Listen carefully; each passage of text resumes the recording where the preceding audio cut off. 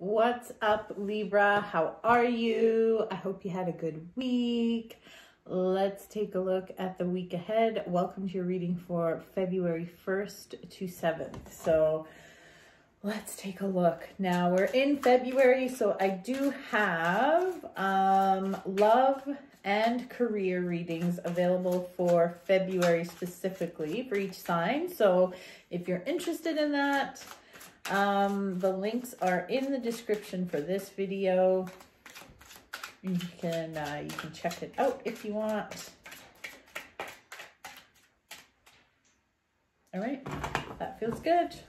No flyer cards this week. That's okay.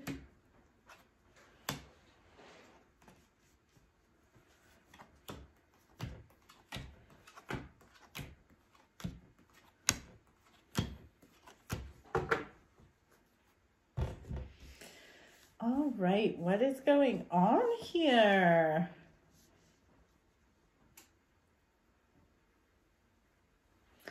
Okay. Things definitely feel a little unsettled here. We have two fives, and as you know, the fives are the most unstable number in the tarot deck. At least I think so. I can feel the stress. That is for damn sure. So here's the thing. It's like you're actually okay. Whatever you're doing is good. But there's bullshit all around you. And it's exhausting. That's how I feel. I feel fucking exhausted even looking at this. So let's talk about you first. You are the magician. Okay, Libra. So the magician is, well, he's a magician. And this is my card for self-discovery. You know, it's like maybe some of your friends, the company that you keep, like these people are kind of in a slump and they're staying there, but you're figuring your shit out. You're growing as a person. You are getting closer to, I guess like your bond with your spirituality is getting stronger. And if you see here, the magician, he has one hand is wand up here, pointed to the heavens. And then his finger is pointed to the ground. Now, he's very connected to the spirit world and also very connected to the earth. He brings these two worlds together. That's what makes him so powerful. And again, this is a card of self-discovery. Not only that, but it's crossed with the Ace of Pentacles. So it's like there's an opportunity coming your way, a job offer, something good, and yet everyone around you has nothing nice to say about it. Maybe it involves you moving or something, and it's just like, I don't know. It doesn't even have to be a job opportunity, but it's like you are growing, you are leveling up, and the people around you are not, and they're fighting it.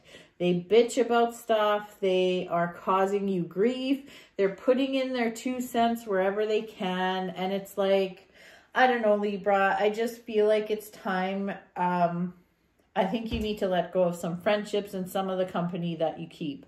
There's just too much of this going on. And when this card comes up, this also means that there's like another party involved. And what I mean by that is like, someone who has no business in your business is in your business. So, I don't know. It's like there's some beautiful stuff going on here in the middle. And then we've got the Tower. We've got the Queen of Swords reversed, who's this bitch right here. When she's reversed, she's like my super Karen. Okay, she's super Karen. So she's there.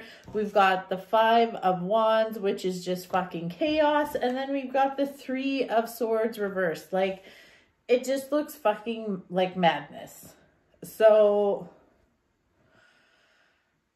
you're better than this, Libra. You really need to try to cocoon this week. Try to put a protective, I'm not even joking, like put a protective bubble around you. you know, say a prayer, ask for protection. Imagine yourself in white light this week. It's not that, you know, everything is going to get shitty for you. It's just the shitty energy around you. And don't listen to any of the shit talk this week. No matter what your situation is, whether you're in a new relationship, whether it's a new job, maybe it's a new endeavor, maybe you want to change your career path completely. Whatever it is, you're being urged. So Super Karen down here, when she shows up reversed, first of all, she can be a real bitch, but she's also telling you not to go backwards. Like when she's reversed, the Queen of Swords is pointing to the past, and in the past we have the Tower, which we don't want. But normally when she's not a Super Karen, she is pointing forward. The Queen of Swords is super resilient. She's fucking been through some shit. That's why she's not like super soft and cuddly.